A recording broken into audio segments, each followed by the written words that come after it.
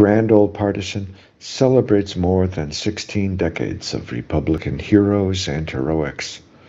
Today I honor Thomas Miller, born in South Carolina, June 17, 1849. His parents were a white man and a fair-skinned, mixed-raced woman.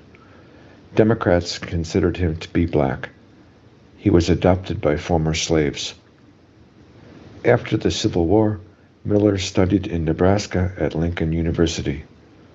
On his return home, a Republican governor appointed him county school commissioner. He next studied law. Miller won the first of 3 state house terms, followed by a state senate term.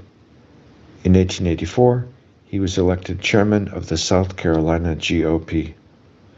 4 years later, he ran for Congress, being awarded the seat after revealing Democrat vote fraud.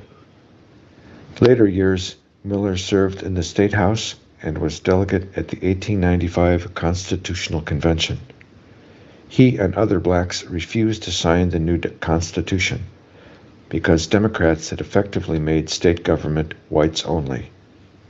He was first president of South Carolina State University, a prominent HBCU. Inscribed on his tombstone, quote, "I served God and all the people, loving the white man not less, but the Negro needed me most."